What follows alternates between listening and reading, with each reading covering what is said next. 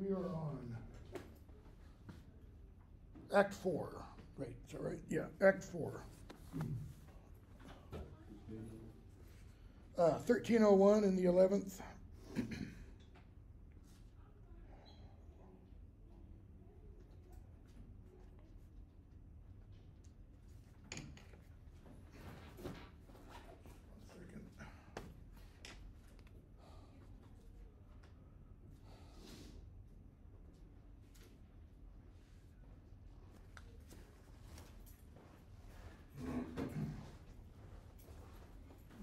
Sign that. Pass it around.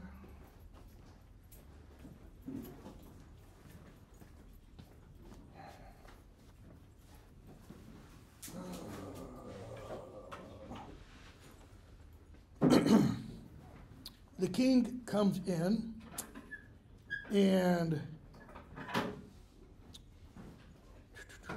says there's matter in these sighs, these profound heaves. This is Act 4, Scene 1, page 1301. You must translate. 'Tis fit we understand them. Where is your son? She says to Rosencrantz and Guildenstern, leave. Let us talk. On mine own lord, what have I seen tonight? What, Gertrude? How does Hamlet? So she's trying to get across. She hasn't said much yet. She's trying to get across. I've seen a tremendous amount. And he says, what? How is he? Mad as the sea and wind when both contend which is the mightier. When we last saw Hamlet and Gertrude at the end of Act 3, Hamlet tells her, let the king think I am just out of my mind crazy. Okay? So she says to the king, he's mad as the sea and his wind. In his lawless fit, behind the arras, hearing something stir, whips out his rapier, cries, a rat, and in this brainish apprehension, kills the unseen good old man. Brainish apprehension. Your gloss tells you brainish, headstrong, passionate, in apprehension, conception, imagination. Well, what does she mean by, if we take the gloss, headstrong, passionate? What does she mean by that? You can be headstrong and passionate and not be crazy. She means he has too much brain, all right? Not meaning smart like Einstein. She means there's something wrong with his brain. His brain is bubbling, as it were. Oh, heavy deed. It had been so with us had we been there. Notice what she hasn't told him. What did Hamlet say after he lifted the arras and saw that it was Polonius? Excuse me, just before he lifted the arras. Is it the king? He hoped it was the king. His liberty is full of threats to all, to you yourself, to us, to everyone. So, he's a threat to you, Gertrude. He's a threat to me. That's what the us is. He's a threat to the entire city, or kingdom if you want. So, he asks, how will this deed be answered? That is, what will the response, the public response, be to the killing of Polonius? It will be laid to us. We'll be blamed for this. Why? Who usually gets blamed in a country when bad things happen? The person at the top. Or in a company, who usually gets blamed? In a, in a sports team. If the team does badly, it's not the players that get fired. It's the coach or manager who gets fired and gets replaced. He's saying, we're going to be blamed. Why? That we should have kept his lease, so to speak, short, restrained, and out of haunt. We should have kept Hamlet locked up. This mad young man. But so much was our love, we would not understand what was most fit. Every time Claudius speaks, and he uses those plural pronouns, I, first person, I, we, our, he's talking about himself, all right? He says, My love for him was so great, I didn't know the right course of action to take. Where is he? He went to bury, or to take care of the body, to draw apart the body he hath killed. O'er whom his very madness, like some ore among a metal's base, shows itself pure. Meaning, Hamlet killed Polonius. He did so, he killed intentionally. He didn't kill Polonius intentionally. But then she says, and the very fact that he's taking care for the body shows that there's still good in him. That's the thing about, some ore among a mineral of metals base. There's an ore in him that is worthy, that is good, that is noble and such.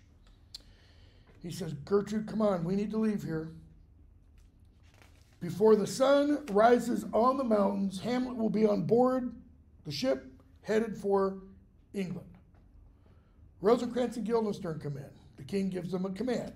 Find Hamlet, tell him to come to me. Okay? Another room in the castle, scene 2. We have Hamlet enter, and he says, safely stowed, that is, I've put Polonius where he belongs. Rosencrantz and Guildenstern come in. What have you done, my lord, with the dead body? Compounded it with dust. Whereto 'tis kin.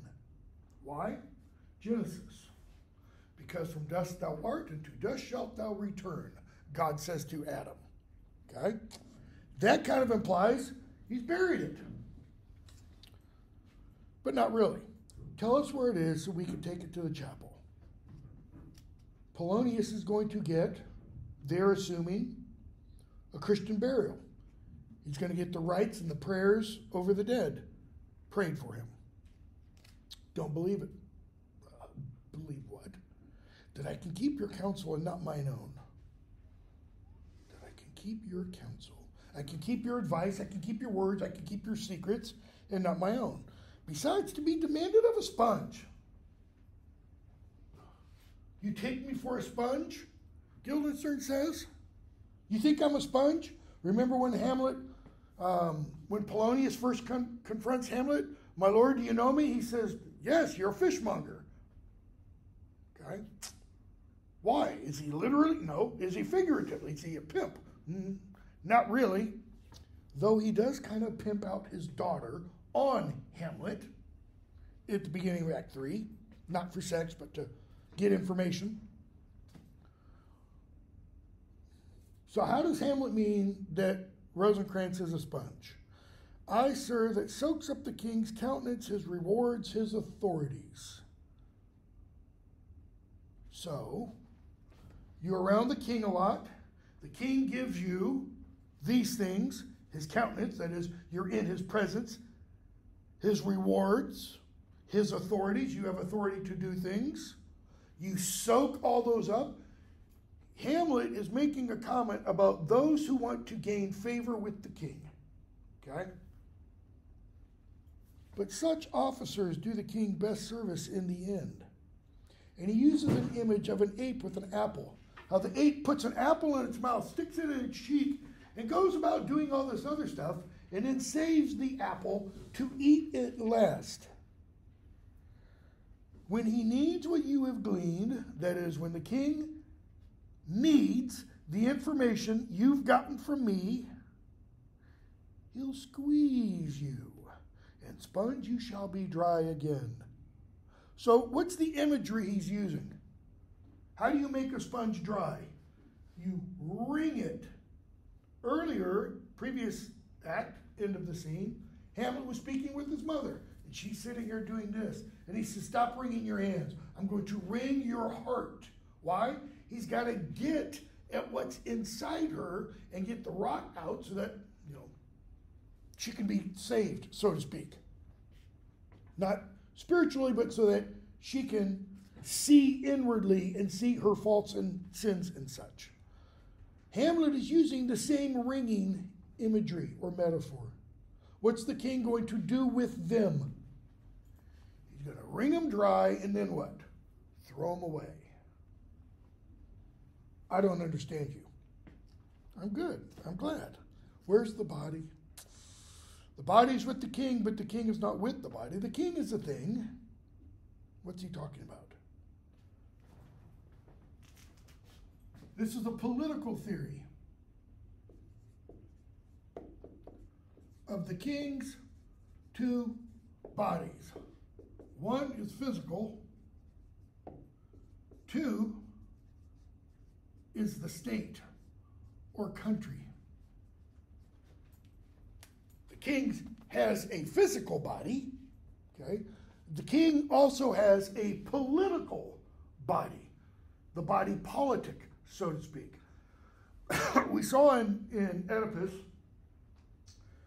after Oedipus accuses Creon of conspiring against him, Creon says, at some point, you'd be a great king of an island with one person. And Oedipus says, the city is the king's. Well, by Shakespeare's day, it wasn't the city is the king's. The idea was the city is the king. England is Elizabeth. Or, use the language of the play, Claudius is Denmark. Hamlet Sr. was Denmark. Fortinbras Sr. was Norway while he was alive. Okay? And Fortinbras Jr. will become Norway. So, king's two bodies, physical and political. The body is with the king, but the king is not with the body. The first one, the body is with the king, physical body. Second one, Hamlet is suggesting the king is not with the body. Now, you got a footnote, which we'll talk about in a moment. But that might mean the king is not with Denmark. The king has separated himself from that. But your gloss also suggests the body lies in death with the king, my father. That is, Polonius's body is dead, just like Hamlet's father is dead. But my father, Hamlet's father, the ghost, walks disembodied. That is, the king is not with the body. That's one possible meaning according to the gloss. Or the other one is, Claudius has the bodily possession of kingship, but kingliness or justice of inheritance is not with him. That's a little more abstruse, a little more difficult to argue. Okay? So, scene 3. The king and a few others come in. The king says, how dangerous is it that this man goes loose? Yet must we not put the strong law on him? That is, we can't have our agents go and arrest him publicly. We can't have a big, CNN type to-do about him. Why? He's loved of the distracted multitude. This is, we could talk all kinds of politics up here. He's saying Hamlet's like a populist governor, a populist, presidential candidate or whatever, the kind of person who appeals to a wide mass of people. Hamlet has the love of the people, who like not in their judgment, but their eyes. Claudius is saying, the people are stupid. They like Hamlet because of his physical appearance. He's handsome, good looking.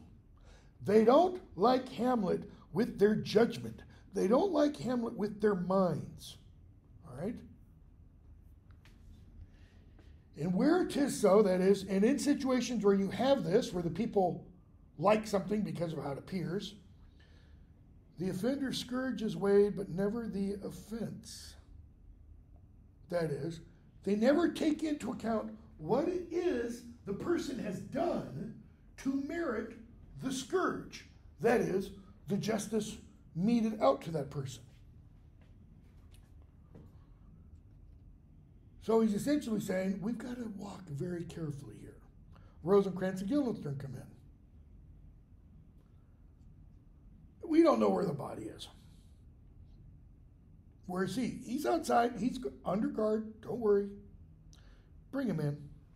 So they bring Hamlet in. Hamlet, where's Polonius? At supper. supper, where? Not where he eats, but where is eaten. A certain convocation of politic worms are even at him.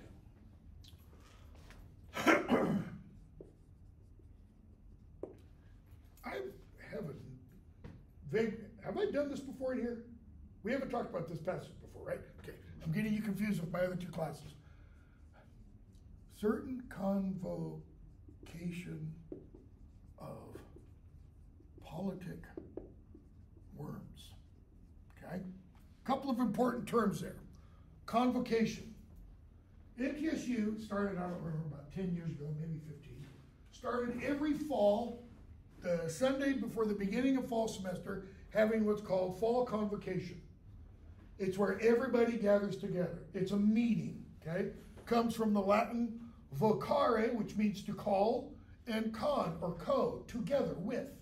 So all the faculty, all the students get together, the faculty wear their gowns, you know, all that kind of stuff. So he says he's at a certain convocation of politic worms. What's politic mean? I don't know what your gloss says. 21. Crafty. Could be. Politic, or politics, literally refers to power relations among people. Politics is all about shared power, how the people in a community share the power, so to speak. You know, democracy, you do that by electing representatives and all that kind of stuff. Then he goes on and says, a certain convocation of politic worms are even at him. Your worm is your only emperor for diet. We fat all creatures else to fat us, and we fat ourselves for maggots, etc., etc. Your worm is your only emperor for diet. In 1521,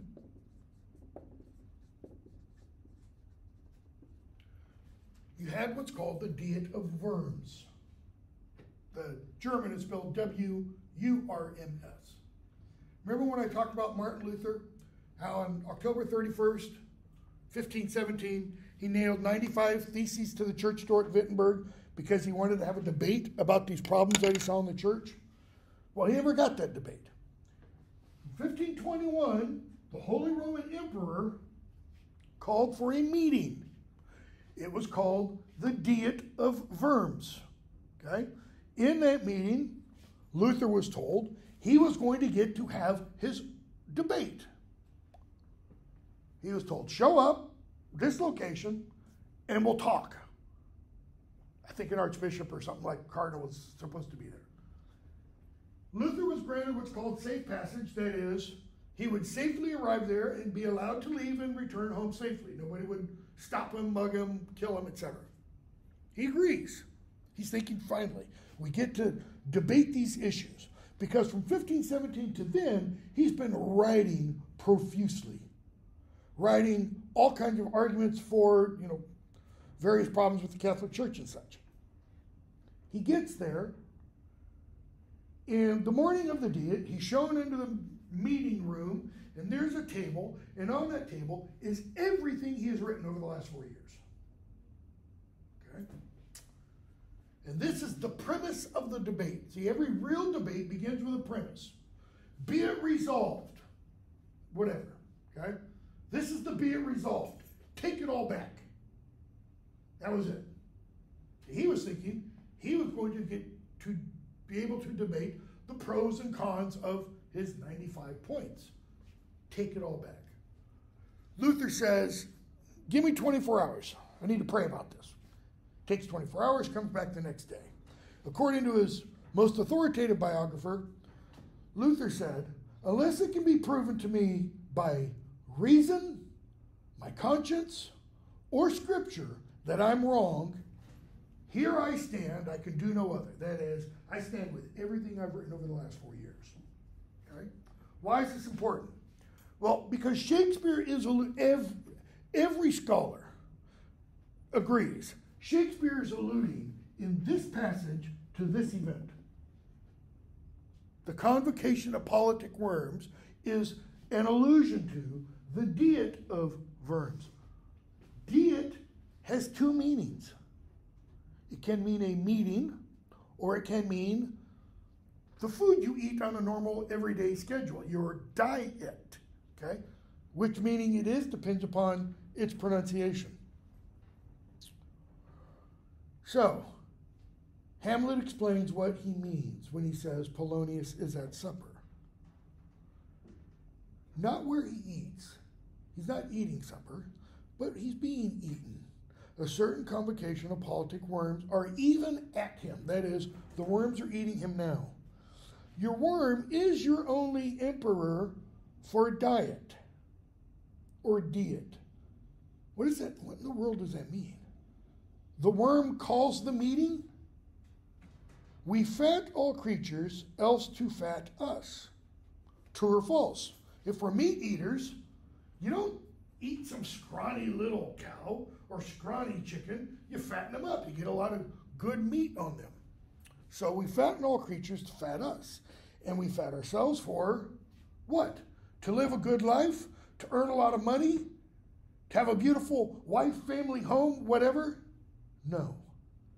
We fat ourselves for maggots.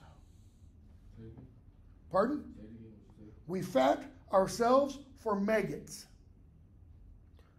Where have we heard maggots before?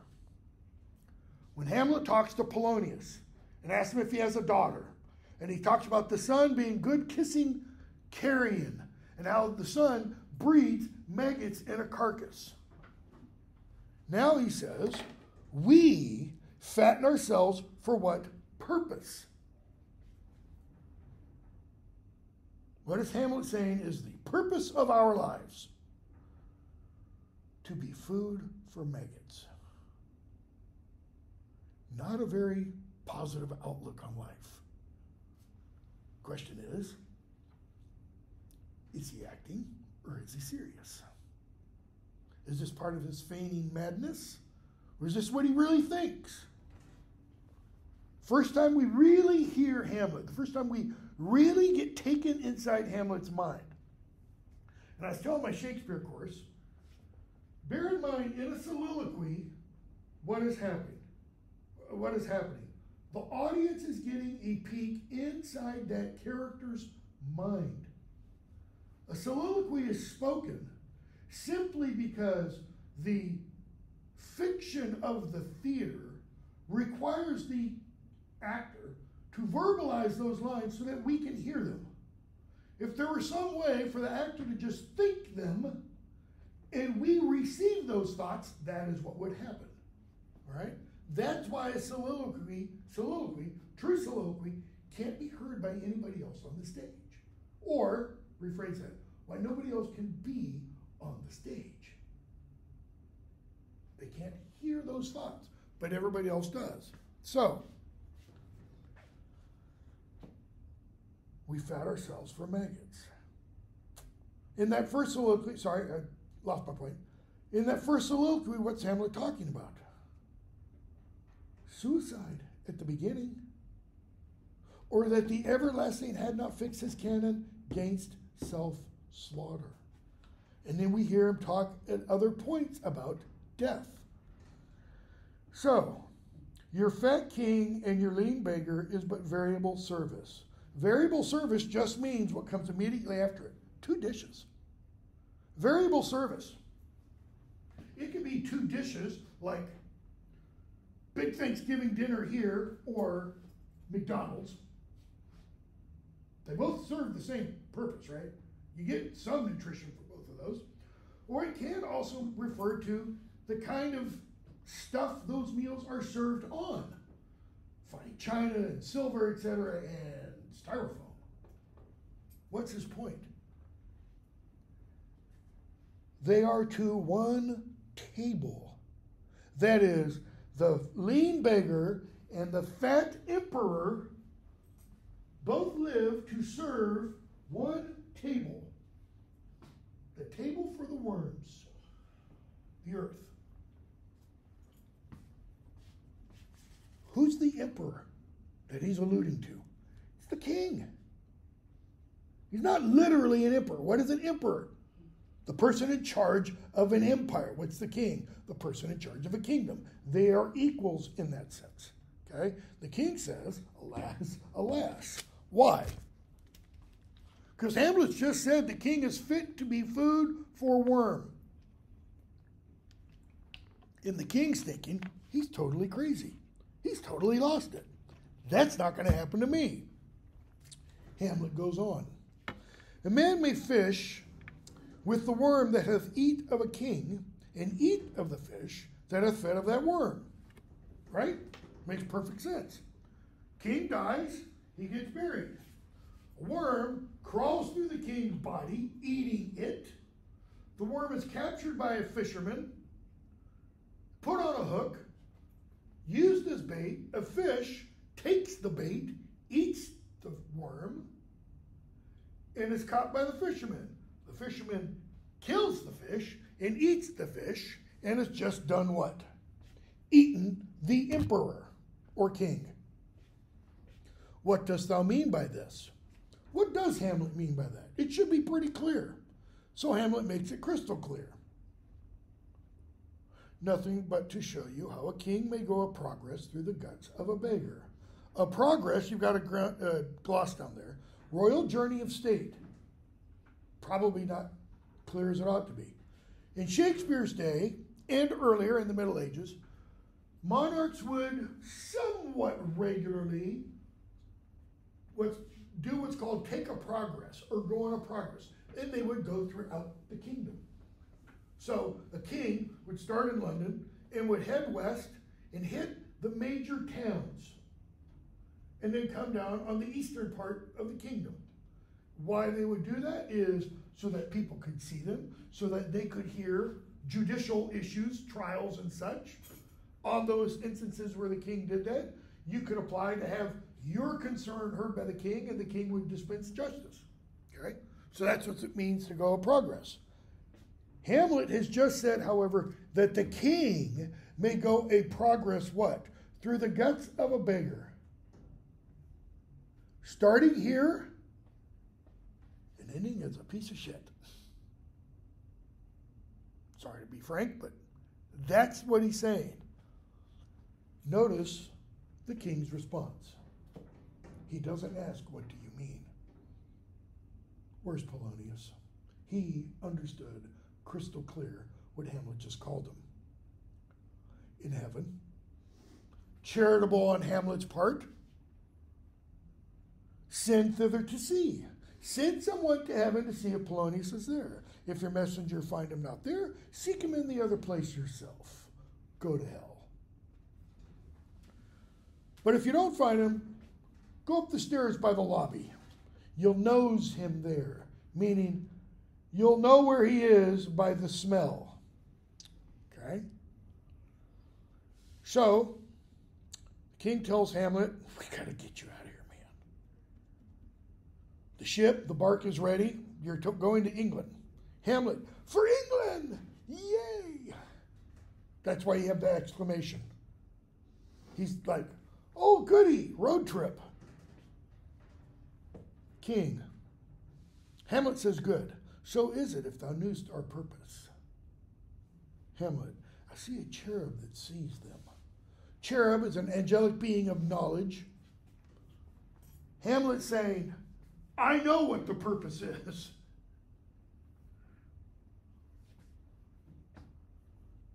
Farewell, dear mother. Is Gertrude in this scene? No, she's not. That's why Claudia says, thy loving father, Hamlet. It's like, it's me. There's no woman here. My mother. Father and mother is man and wife. Man and wife is one flesh. And so my mother. Come for England.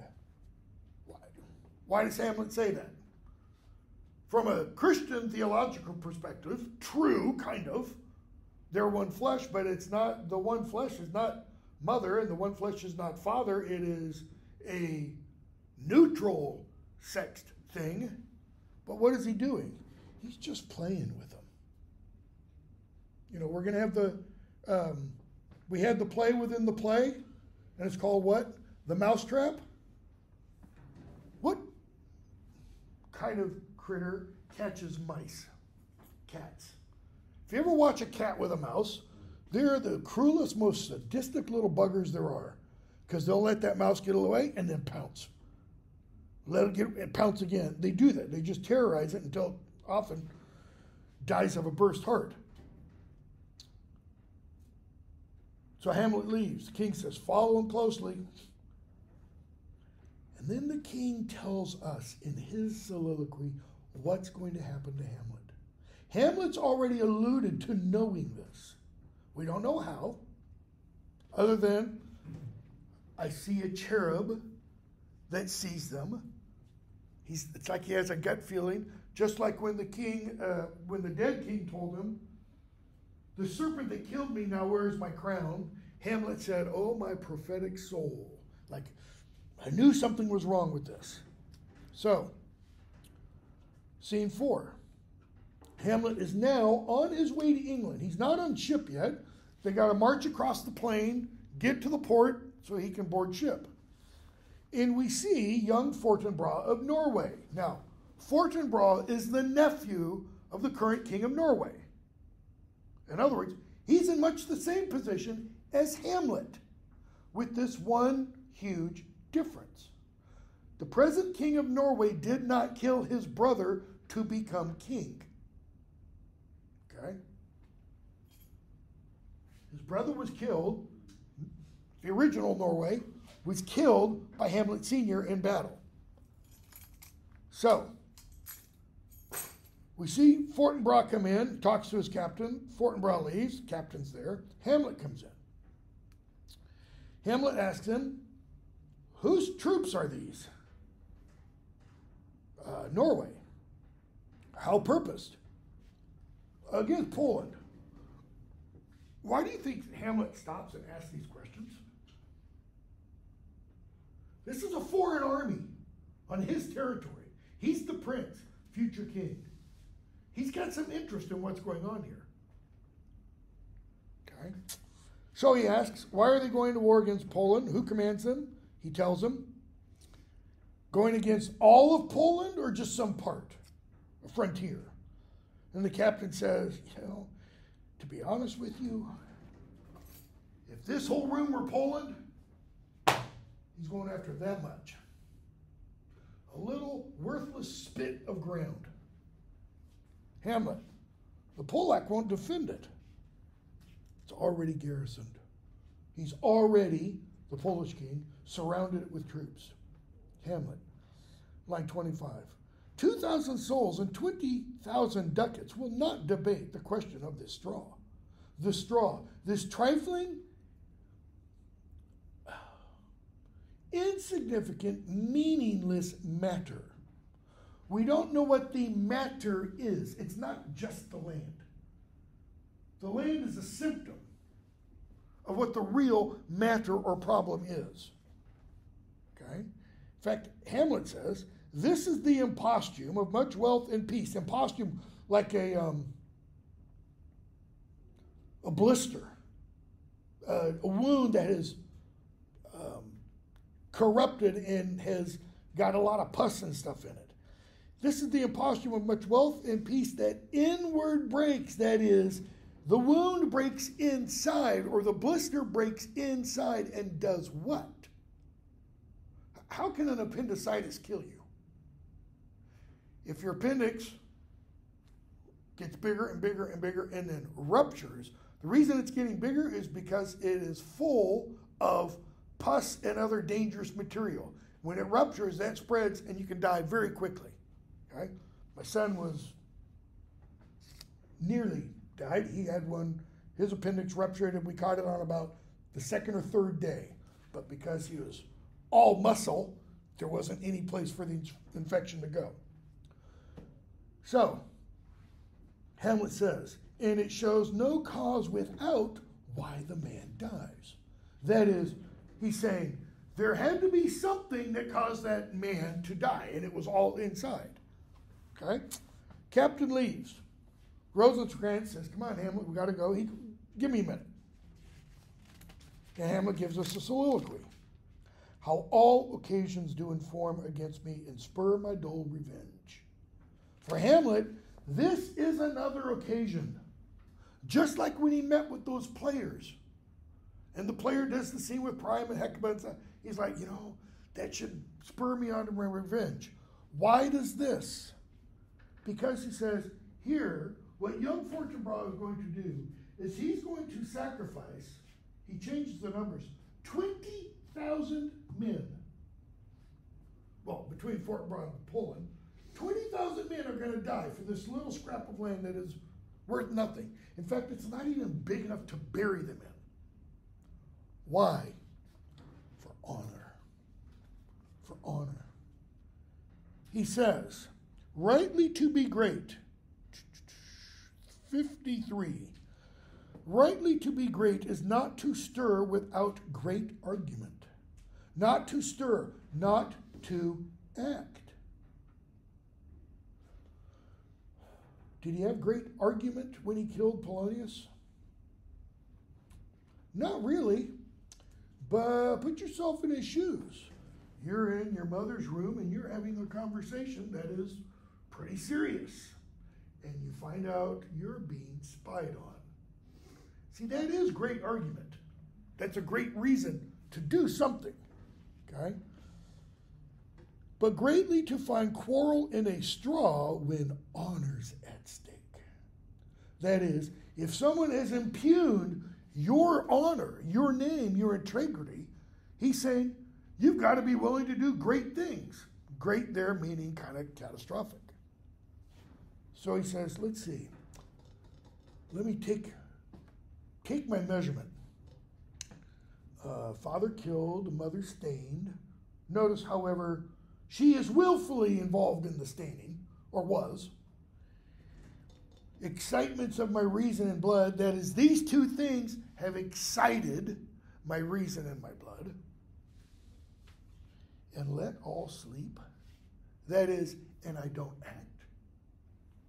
Meanwhile, this guy,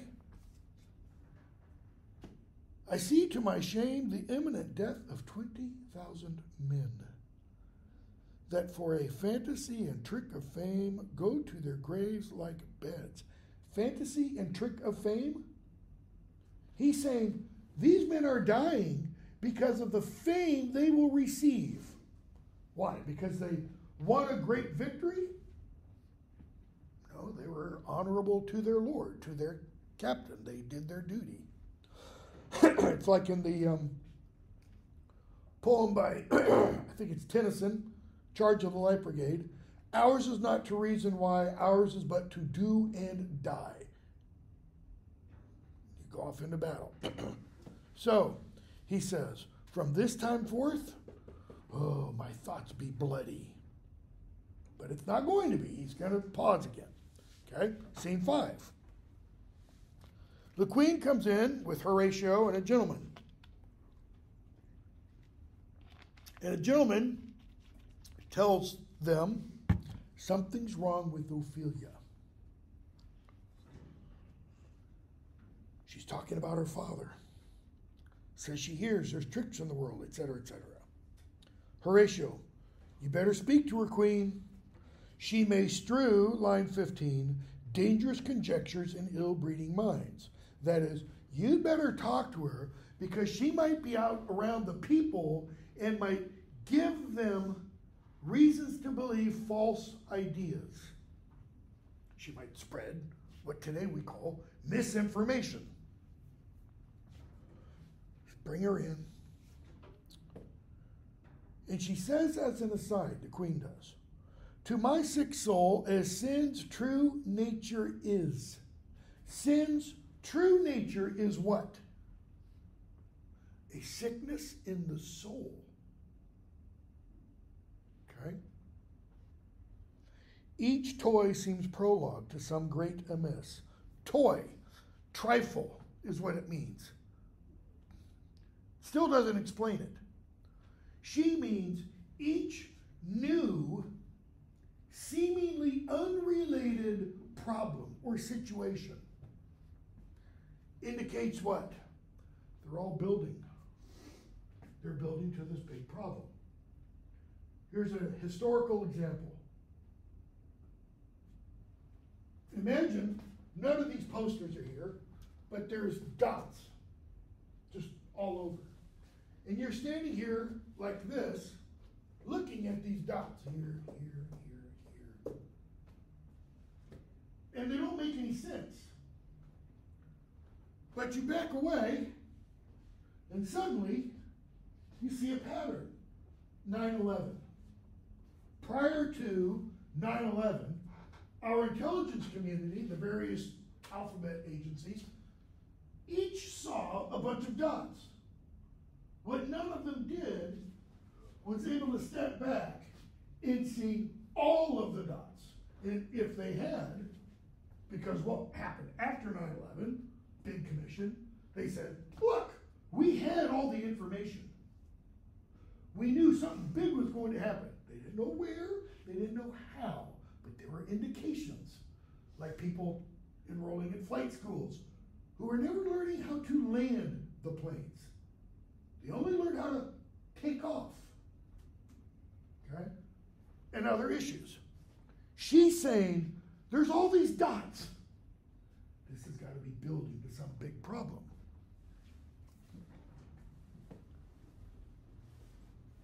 Second scene with Hamlet, Horatio, Marcellus, Bernardo. Well, even before then, with the four without Hamlet. They talk about how prior to Julius Caesar's death, what happened? There were these strange appearances, strange occurrences, and they all were indicating something big was about to happen. Okay? So, Ophelia comes in. Where is the beauteous majesty of Denmark? Who's she talking about? She's talking about her father. How now, Ophelia? That is, how are you, Ophelia? And Ophelia starts to sing. Okay? She doesn't reply to any of the questions given to her. The king comes in. How do you do, pretty lady? Line 42. She says, well, God illed you. Illed means shield. They say the owl was a baker's daughter. And you got a footnote explaining there's a folk tale, monkish legend, that a baker's daughter was turned into an owl for refusing bread to the Savior. Okay? They say the owl was a baker's daughter. Lord, we know what we are, but know not what we may be. Just as the baker's daughter got turned into an owl for refusing bread for the Lord, she says, we know what we are now, but we don't know what we might become. Now, as with Hamlet, there's method in that madness. That, by the way, is a paraphrase of St. Paul. I think it's the 2 Corinthians. Okay? The king says it's a conceit upon her father. That is, this is an idea, a imagination, a fantasy about her father. Why? Because we know what he was. He was the advisor, and he was living. And now what? What does everybody, well, what do most people think when someone close to them dies? What now? Where's that person now? You know, if one is religious, depending upon one's religious tradition, they might be with God, they might be with Allah, they might become part of the great Brahma, etc. Or they might just become nothing, and it's like that. So, she goes on and sings, and the king, middle of the page, line 66, asks, how long has she been like this? And Ophelia has a little speech. She's not replying to the question. She's just kind of blurting this out. I hope all will be well. I hope all will be well. Meaning, I hope everything works out. Shakespeare has a play, all's well that ends well. Everything that ends well is well. All right? So, I hope all will be well. We must be patient. Why? And what does patient mean? doesn't just mean wait. We have to wait. How? Hopefully. Why? Because it's only with hope that things end well, that all will be well. Romans 8:28. St. Paul says, all things work together for good for those who love God. That's the hoping that all will be well. But I cannot choose but weep to think they would lay him in the cold ground. She hopes all will be well, but here, now, what is her reality? Her father's been buried. That's the reality. My brother shall know of it. Why? What can Laertes do? Bring him back from the dead? No. What kind of play is it? It's a revenge tragedy. Is she saying, ooh, Laertes is going to get revenge? Possibly. Okay. So she leaves. Horatio goes after her. King tells him to. And he says, this is because of her father's death. Gertrude, when sorrows come, they come not single spies, but in battalions. Well, that's essentially what Gertrude said when she said, each toy seems prologue to some great amiss. He's saying the problems just keep mounting. Well, so far only one person has died. Well, two if you count King Hamlet. There's going to be a lot more deaths. And he lists those battalions. Her father slain, your son gone. By his own hand, that is, he had to be removed because of his own actions. The people muddied, thick and unwholesome in their thoughts and whispers for good Polonius's death. How are they thick and muddied in their thoughts and whispers regarding Polonius's death? He's saying rumors have been spread, conspiracy theories. Well, if you're the head of a government and you don't want rumors to spread and you want conspiracies to spread, how can you stop those from happening? I'm not picking on any particular politician. It applies to all presidents. You tell the truth. All presidents lie. Okay?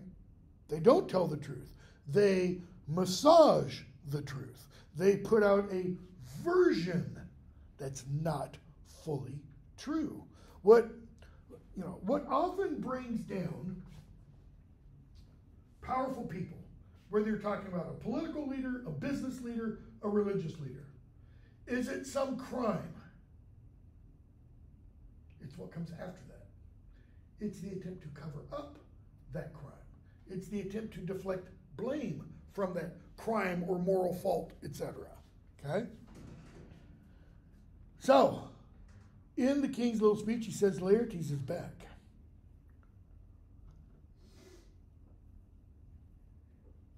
Poor Ophelia, divided from herself and her fair judgment, without the which we are pictures or mere beasts. And then he goes on and talks about Laertes being back.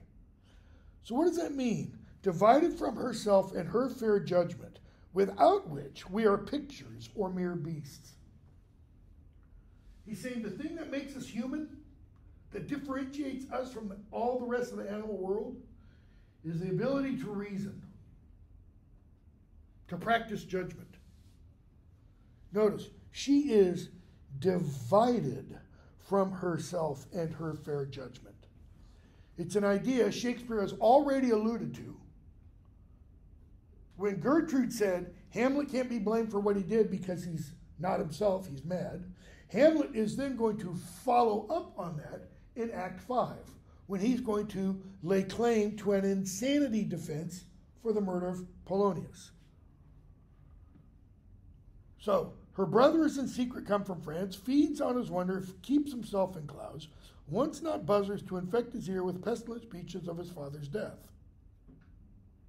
Meaning, he doesn't want to know the truth. See, he's one of those whose mind has already been muddied.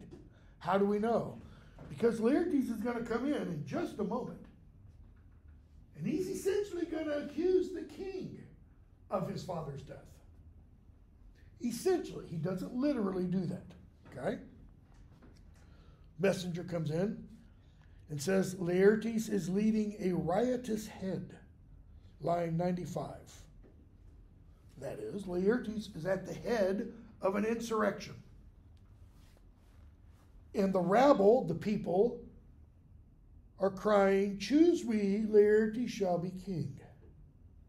That's why I said it's an insurrection. They want to overthrow Claudius and put Laertes in his stead, in his place. They break into the castle. King says the doors are broke.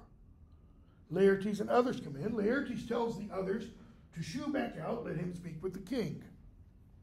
Okay? And he says, 110, 111, 112, I thank you, keep the door, O thou vile king, give me my father.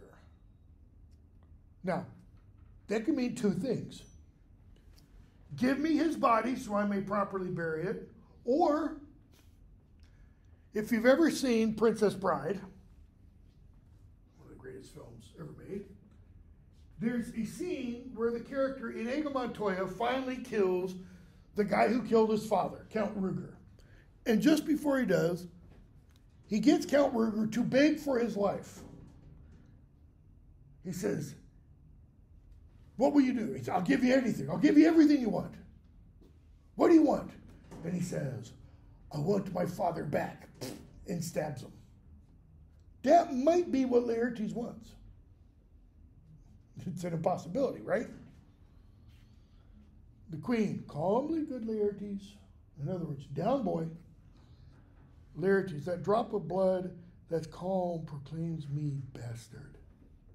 If I have a drop of blood in me that is calm, then that means I am a bastard child. I am not the son of Polonius. Okay?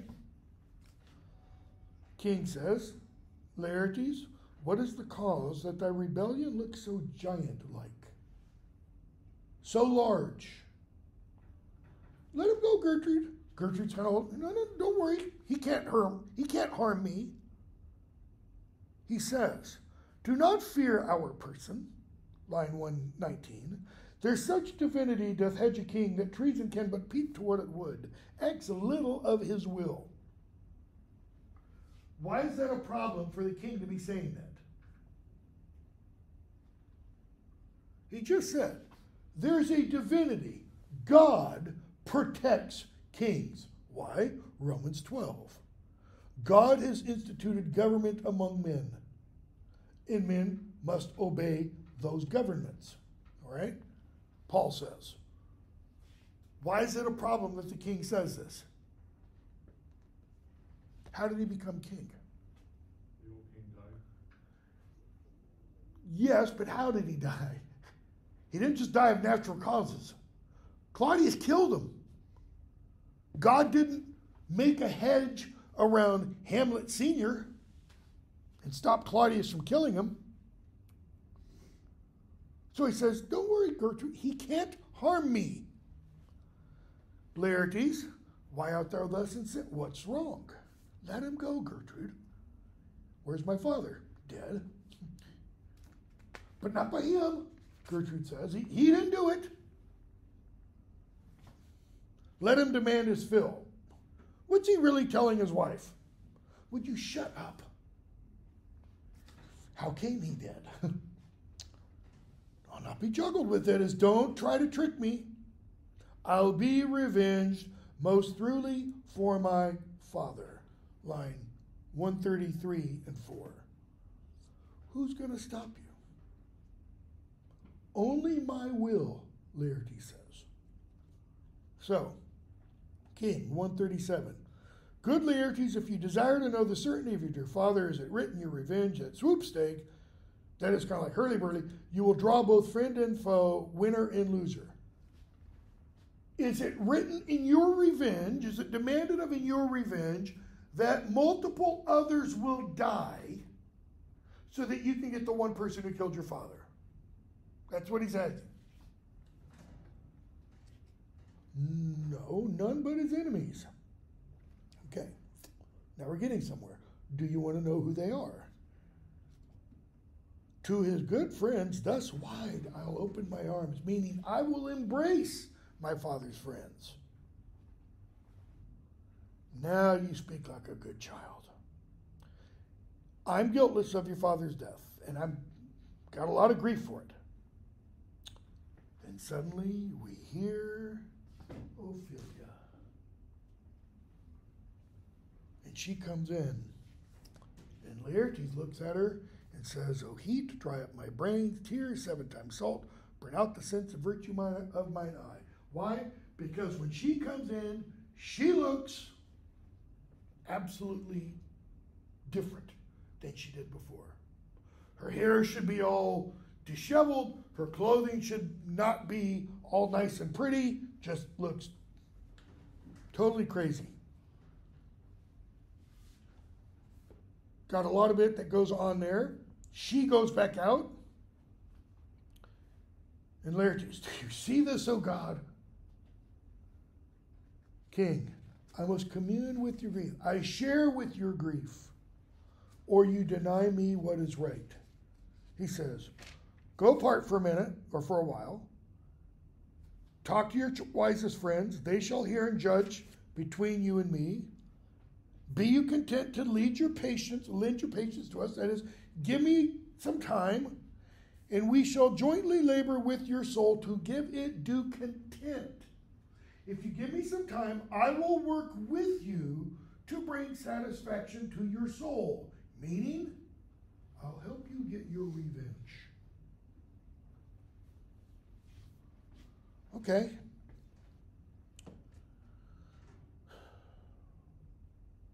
Laertes says, let this be so. His means of death, that is, how came Polonius dead? His obscure funeral, obscure means hidden. It wasn't public. No trophy sword, nor hatchment o'er his bones, no noble right, nor formal ostentation, cry to be heard, as 'twere from heaven to earth, that I must call it in question. He's talking about how Polonius was buried. Why was he buried, it implies, secretly in the dark of night so that nobody saw it? Why wasn't there a public church ceremony? Did Claudius not want him to have his last rites? See, that's unclear. I think it's more of what did Claudius want to have happen to Polonius' body? He wanted it in the ground and out of the public eye as quickly as possible. Why? He thought to stop people from talking. What happened as a result? It started people talking. King, you'll get satisfaction. I'll give answer to this all. Where the offense is, let the great axe fall. That is the axe of revenge. He's saying, the offense isn't with me, it's Hamlet. Okay? Well, he hasn't said that yet. Horatio comes in, scene 6. And Horatio is given a letter by a sailor. The letter's from Hamlet. Hamlet explains to Horatio what's happened and why he's alive. Okay? He says, make sure the king gets these letters that I have sent. Okay? And repair thou to me, that is, come to me, come help me, as soon as you can. Rosencrantz and Guildenstern hold their course for England, for of them I have much to tell thee. So, when they were at ship, 2 days at ship, they were attacked by pirates. Hamlet was captured by the pirates. Rosencrantz and Guildenstern on their ship still made way to England. And the implication is they were already so close to England, they stopped there. All right? Scene 7. King comes in with Laertes. Now must your conscience my acquittance seal. What does it mean to be acquitted of a crime? You're found not guilty. So he says, Your conscience must now acquit me. All right? And you must put me in your heart for a friend. I'm here to help you, Laertes. All right? Since you have heard, and with a knowing ear, that he which hath your noble father slain, he pursued my life. Hamlet wanted to kill me. I think that probably indicates that between the killing of Polonius and now, Gertrude told her husband what? That Hamlet said, "Is it the king?" Okay? Laertes, that appears to be the case, but why didn't you act? Why you proceeded not against these feats, so criminal, so capital in nature? Why did you do anything? The king has two reasons. Okay? One, the queen, his mother, lives almost by his looks. That is, she would take it badly if I did something to Hamlet. She's okay with sending him to England. Why? Because she thinks change of play, change of pace, change of venue, good salt, fresh air will bring Hamlet back to his senses. He says, and for me, why I didn't do it, he says, the other motive, why to a public count I might not go, is the great love the general gender bear him. General gender refers to the people of the kingdom. I couldn't lock up Hamlet. Why? Because the people love him. And it's not just some of the people. It's not like, our country, you read stuff and everything says, we're totally divided. Pro-Trump, anti-Trump kind of camps, so to speak. It's not like that. He's saying everybody loves Hamlet. If I were to act against Hamlet,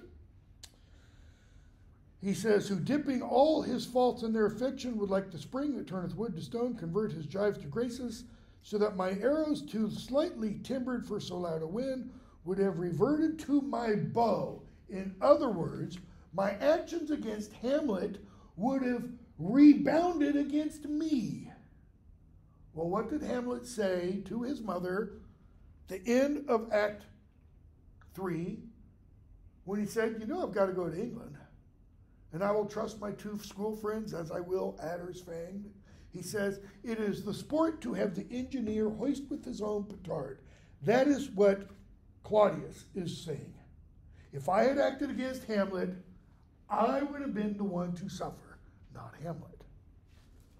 Okay? Laertes. So Laertes hears this and he thinks, okay, so he didn't act against Hamlet because it would anger Hamlet's mother, and because the king loves her so much, he'd have lost. He didn't act against Hamlet because the people loved Hamlet so much, and he'd have been the one who paid, not Hamlet. Damned either way. So Laertes says, so I have a noble father lost and a sister driven into desperate terms, whose worth, if praises may go back again, stood challenger on mount of all the age for her perfections, but my revenge will come. And what he says there about his sister is, she was the pinnacle of beauty, grace, charm, all that kind of stuff. And she's crazy, and my father's dead. I will have my revenge. King, no, don't worry about that. Don't lose any sleep over that. Break not your sleeps. He says, you must not think that we are made of stuff so flat and dull that we can let our beard be shook with danger and think it pastime. What kind of friend do you think I am? He says, no. I loved your father, and we love ourselves. Meaning, I loved your father, I didn't intend for him to die, and I love myself, meaning, and I don't intend to die either. So he says, and he gets interrupted with a messenger. And the messenger comes in and says, my king, here are letters from Hamlet. What should immediately go through the king's mind? Hamlet's on his way to England. How did he send letters? And he reads, High and mighty, you shall know I am set naked on your kingdom. Tomorrow shall I beg leave to see your kingly eyes. Set naked on your kingdom means I don't have a royal retinue. He's a prince. He should have attendants. He said, just little old me all by myself. There's a possible another meaning of the phrase naked. Meaning, just me and my own physical strength. Like mano a mano. You and I, we're going to have a meeting, King. Laertes says, is that Hamlet's right? He says, yep, it is. King asks Laertes, in a postscript here he says, alone, can you devise me? Meaning, can you advise me what he means? I don't know what he means. Let him come, so that I shall live and tell him to his teeth, thus didst thou. And I think he's got in mind here, he will welcome Hamlet, and as he grabs Hamlet by the shoulder, he's going to kill him the same way Hamlet killed his father. We're going to find out later in the play, as they both lay dying, okay, or just before then, Hamlet and Laertes were friends. They weren't best friends like Hamlet and Rosencrantz and Guildenstern, but they were friends. So, the king says, if he be now returned, line 59, as checking at his voyage, and that he means no more to undertake it, I will work him to an exploit. Now ripen my device. That is, I've got an idea. Here's what we're going to do.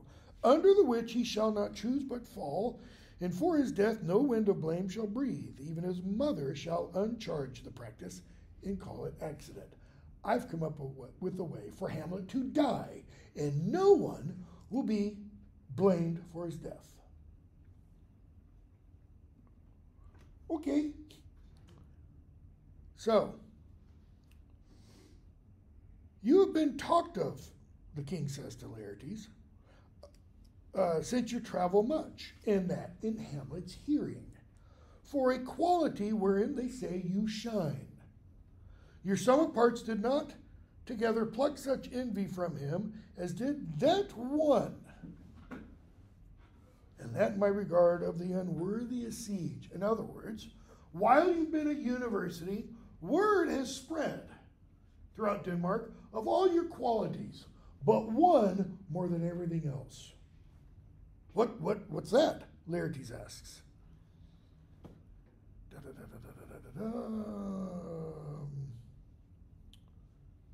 Trying to find the exact spot. This Norman hath made such confession of you, this is line 93, line 96, and for your rapier most especial. Okay? Rapier. He's talking about fencing, not sword fighting. Sword fighting is two-handed, where you try to beat someone to death with a sword. A broadsword in the medieval days, which is kind of when Hamlet is set. Broadsword is a very long, very heavy sword. Could not be really properly raised with one hand, especially if you have mail on this arm.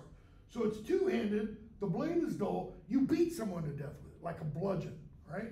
A rapier is actually I should bring one in, is actually a square blade. It's like a long tube that is squared, and at the end can be sharpened to a point. If you watch like Olympic fencing, okay, those have tips on the end. And the idea is to hit someone with the tip. If you hit them with the side, you don't get any points. It's got to be with the tip. And you know it's a tip because the rapier will bend, right? Because it's very, very thin and flexible. He says, you are known for your fencing. So, was your father dear to you? Or are you like the painting of a sorrow, a face without a heart? He goes, no, of course. So what does he say? We're going to set up a fencing match between you and Hamlet. Notice what Claudius said. He said, people praised you up one side and down the other, but one thing that was said about you really stirred Hamlet's envy and jealousy when they praised Laertes' rapier, his fencing ability. Why? Because Hamlet fancies himself an excellent fencer. So, Claudius, that speech that begins on the top of 1316, Act 4, Scene 7, finishes and says, 121, but to the quick of the ulcer, that is to the point, Hamlet comes back. Hamlet's now back. What would you undertake to show yourself your father's son in deed more than in words? What does he mean in deed? The revenge. To cut him in throat in the church. I would cut his throat in a church. Now that's a sacrilegious act. According to the church, you shed blood in a church, you're damned. No, you shouldn't do that in a church, Claudius says. Revenge should have no bounds, you know. But keep close within your chamber. That is, stay in your room. Hamlet shall know that you're come home. We'll talk about your praise of excellence and such. And we'll set up this fencing match. How does he know Hamlet will agree to it? Because you've already been praised so highly, and Hamlet is jealous of that praise. So, he says, he, being remiss, most generous and free from all contriving, will not peruse the foils, so that with ease or with a little shuffling you may choose a sword unbaited, and in a passive practice requite him for your father. Unbaited means without a plug put on the tip. So, he says, you guys in a scuffle, you can grab a rapier without a blunt object on the tip and run him through. So, what is one way Hamlet will die? Claudius suggests. He'll be run through with the rapier. Laertes, I'll do it. Good idea. And to that purpose, he says, I'll anoint my sword. I have a poison and unction from a mountebank that is a false pharmacist, someone who sells poisons. He says, and I'll anoint the tip, whose poison is so strong that if you're scratched with it, you'll be dead within the hour. I'll touch my point with this contagion that if I gall him slightly, that is, even if it's just a scratch, the poison will kill him. King. So now that's two ways, right? One being run through, two being poisoned. King says, if either of these fail, I'll mix a drink. Okay? That when you guys are hot, I'll pause the battle. And I'll give Hamlet this drink, and the drink will have a poison in it. So he'll either die by stabbing, die by poison on the rapier, or die by drinking the poison. Queen comes in and says, your sister's dead, Laertes. Your sister's drowned. Where? And she tells us, there's a brook, and a willow grows ascant, that is, at an angle over the brook.